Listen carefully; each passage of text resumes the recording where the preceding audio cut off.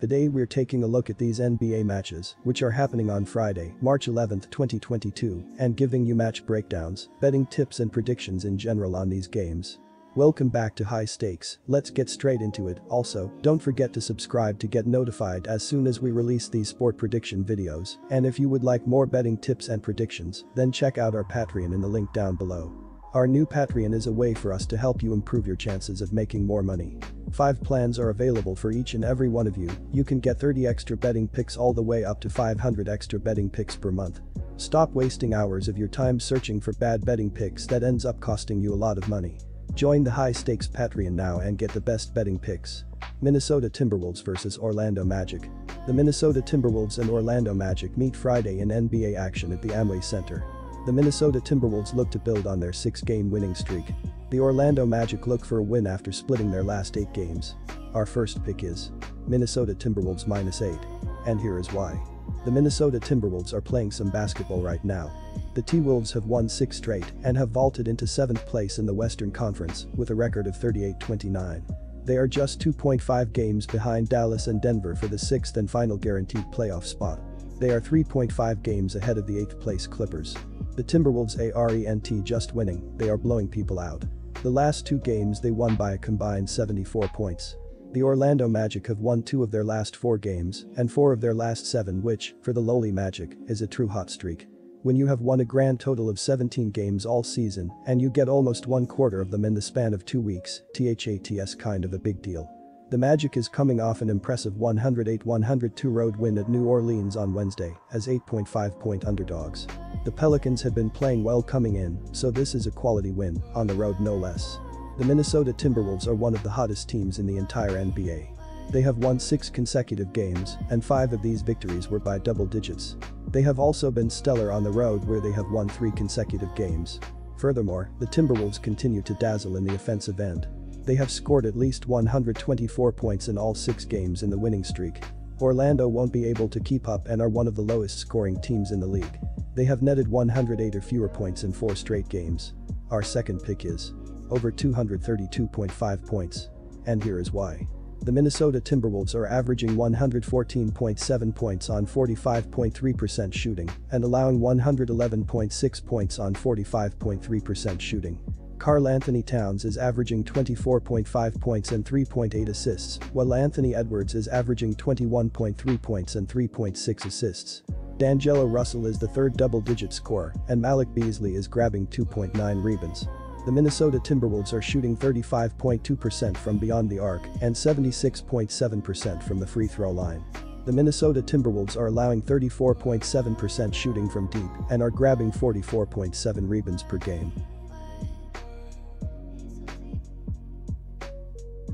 Charlotte Hornets vs New Orleans Pelicans.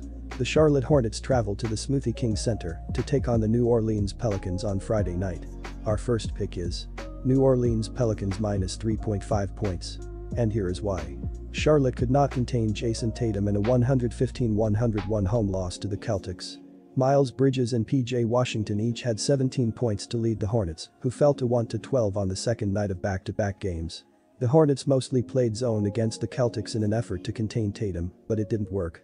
The New Orleans Pelicans rolled to 4 straight easy victories in their return from the All-Star break. Then they let a game slip through their fingers in Denver on Sunday before being dominated in a 132-111 loss at Memphis on Tuesday. They have lost 3 straight games after losing 108-102 to the Magic. This game got a lot murkier with the announcements late Thursday afternoon regarding the statuses of McCollum and Ingram. With that said, Charlotte has struggled to stop anyone on the defensive end of the floor, and that is going to be a major issue again. The Hornets have made mediocre offenses look elite on a regular basis thanks to their horrific efforts on the defensive end of the floor. Granted, New Orleans is going to be without their top 2 scoring weapons, but you have to think Valanciunas can have a field day inside against Charlotte. The Pelicans get the victory here as they take advantage of the charm and soft Hornets defense. And our second pick is over the total. And here is why. The New Orleans Pelicans have been in a bit of a rut as they will be hoping to put an end to a 3-game skid after coming up short against the Magic in a 108-102 loss on Wednesday. CJ McCollum led the team with 32 points and 8 assists on 14 of 27 shooting. Jonas Valanciunas added 30 points with 15 rebounds, while Herbert Jones chipped in with 15 points. As a team, the Pelicans shot 44% from the field and 7 of 31 from the three-point line, but they were always fighting an uphill battle in this one after scoring just 17 points in the first quarter to fall behind by double digits early. McCollum was on fire for the Pelicans, but he needed more support from the bench, who combined for just 15 points.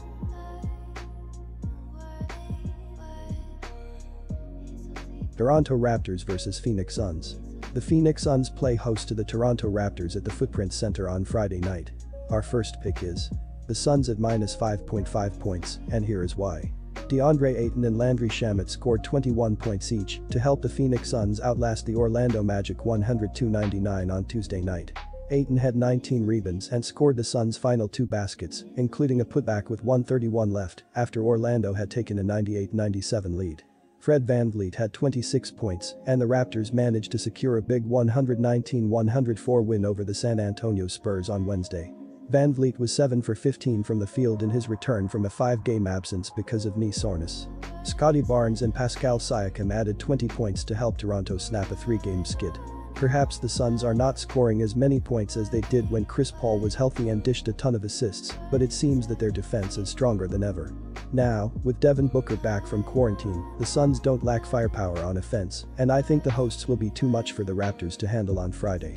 Toronto has a couple of tough nights ahead as they will face red-hot Denver on Saturday, so it could be a pair of losses for Nick Nurse's team. I am taking Phoenix's rock-solid defense in this one, and I am backing it to prevail. And our second pick is under the total, and here is why. The Phoenix Suns have been in fine form as they've won 4 of their last 5 games, and they will be aiming for a 3rd straight victory after routing the Heat in a 111-90 road win on Wednesday.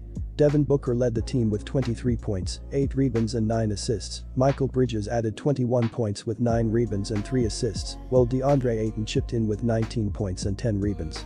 As a team, the Suns shot 45% from the field and 11 of 37 from the three-point line as they went back and forth in a tightly contested first half before going on a pivotal 27-12 run in the third quarter to pull away and escape with the statement win.